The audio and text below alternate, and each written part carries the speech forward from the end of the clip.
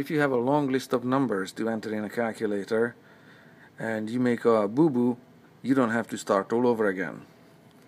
Most calculators come with a button that says letter C on it, or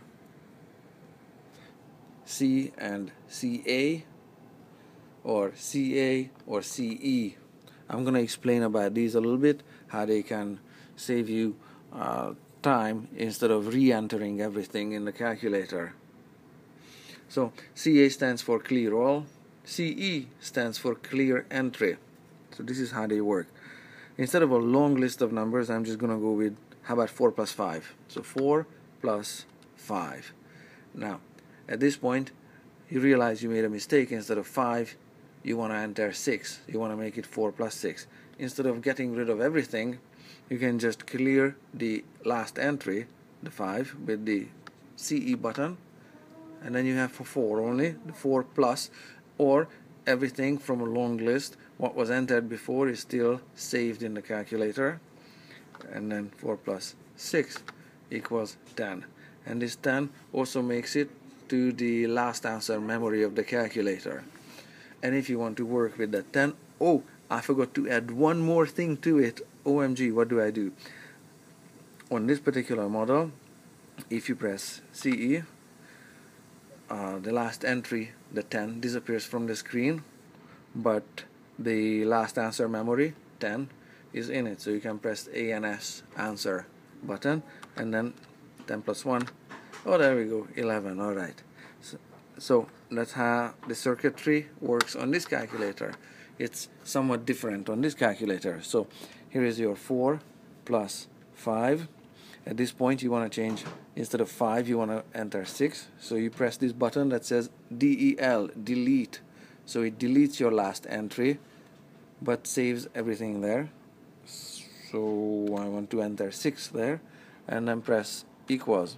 So now I have 10. It's also in the last answer memory, but if I want to add one more to it, on this one I can just go plus 1 equals without pressing.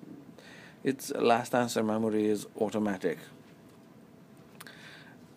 And clear all on this calculator gets rid of every number, including the last answer memory there.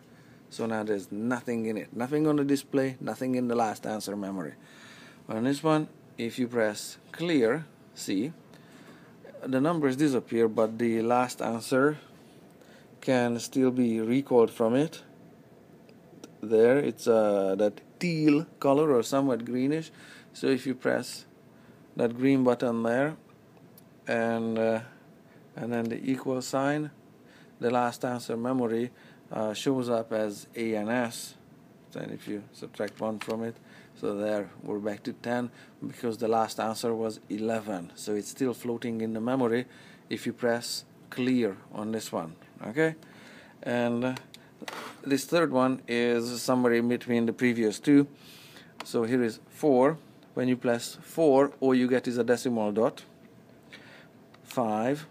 Oh, you want to change your mind, then you can press clear, but there's nothing on the display that would show you that the previous entries are preserved. But if you press 6 and then equals, you can see that they are saved in the memory. And it also has a delete button. This is how it looks like. It's just an arrow that's pointing from right to left, and it's similar to the delete button here. So if you have a 2-digit number, 156, and it just deletes 1 digit, the last one. Oh, it's actually 155 that I want to enter. Same here, 155. Oh no, I wanted to enter 156. You can do that one. This one just deletes the last character on the display, and you don't have these buttons, this delete button on this little calculator.